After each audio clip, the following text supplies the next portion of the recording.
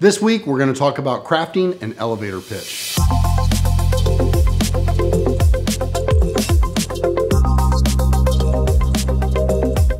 What's up, fish fans? My name is Marcus, and you're watching Marketing Madness, the Bluefish vlog. It always surprises me when you meet someone, you ask about their job, and immediately their brain kind of seizes up and they get this weird look on their face. If this is you, we're here to help. Today's video will give you some of the things that we take into consideration when putting together an elevator pitch for clients. Now, an elevator pitch is meant to be 20 to 30 seconds and should highlight what your organization does in such a persuasive way that it creates interest in the person you are talking to.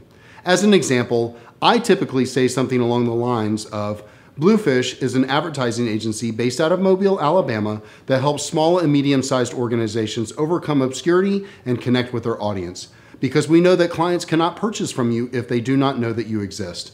Bluefish is a data-driven agency that uses social media management, social media ads, websites, videography, photography, branding, and graphic design to get results for our clients. Now, we are going to assume that you've already created user personas and are aware of the audience that you are trying to reach. If not, you'll want to picture your ideal customer, give them a name, give them a face, write down anything that helps you define and imagine this individual. This is all going to help you in creating an elevator pitch. You'll be able to better define what they like or dislike and what they might respond to. You'll also want to make a list of the top 4 to 5 things that you do for people. Use language that they understand. Do not use technical or industry jargon. You want to be able to break down what you do in such a way that even your parents can understand it. Sorry, Mom and Dad. Probably the most important aspect of an elevator pitch is the unique selling proposition. A unique selling proposition, or USP for short, is something that sets you apart from your competitors and makes the person remember you.